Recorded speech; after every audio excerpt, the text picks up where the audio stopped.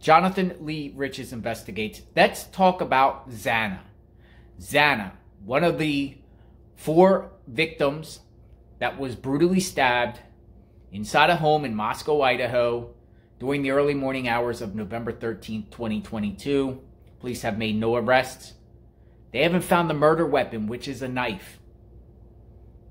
And they're looking for a white Hyundai Elantra. They think the individual or individuals driving a white Hyundai Elantra has critical information, or they could be involved. But let's talk about Xana. Xana used to work for Texas Roadhouse.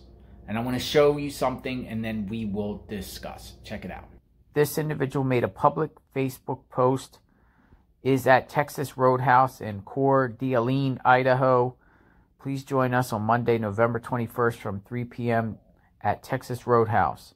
We will be donating a portion of our sales to the families of Xana, Ethan, Madison, and Kaylee. Texas Roadhouse in Kernodle wants to do what we can to support the families of the University of Idaho students who tragically had their lives taken too soon.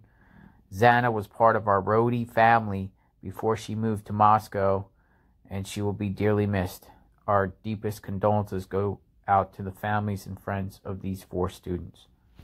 Texas Roadhouse. So Xana worked at Texas Roadhouse before she moved to Moscow. And this is the obituary for Xana. She was 20 years old. Scrolling down here, and says she grew up in Post Falls and was a talented gymnast as a child. She attended Post Falls Middle School and High School, where she played volleyball, track, and soccer until she graduated in 2020.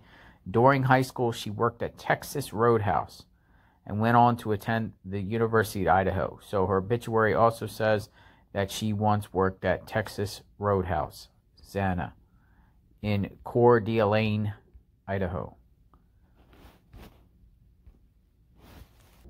So it's been confirmed that Xana, one of the victims, used to work for Texas Roadhouse. She's originally from the Post Falls, Idaho area, to the north. And when you think of Texas Roadhouse, or when the name Texas Roadhouse comes up, what do you think about? What's your first thought? Steaks, juicy steaks, delicious steaks. But what do you cut a steak with? Yeah, a knife. In all seriousness, a knife. Now, police haven't made any arrests. I hope the authorities are looking into these victims' jobs and where they worked at prior. I know Xana used to also work at the Mad Greek. But do you think possibly with any of these victims it was a coworker or someone that frequented the business they worked at? Do you think authorities spoke to anyone at Texas Roadhouse, where Xana used to work?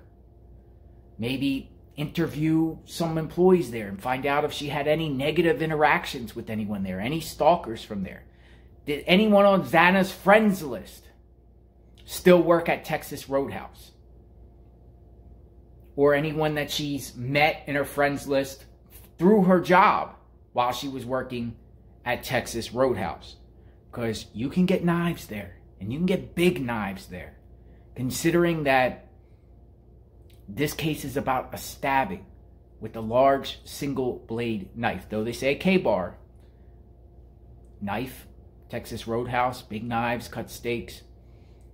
Throwing that out there. Hopefully authorities checked and asked around employees of these victims' previous jobs. I'm sure they asked around at the Mad Greek, where Xana and Maddie used to work. Subscribe to my channel, like, hit the notification button. I am covering this case. Who did this crime? Community's on edge. Internet is going wild, wondering what happened. Lots of speculation out there.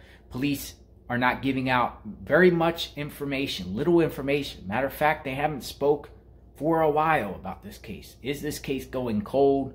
What's your thoughts? What's your thoughts about Xana working at Texas Roadhouse? Do you think prior businesses should be vetted? Do you think authorities should go to these businesses and talk to all the employees and find out if they know something?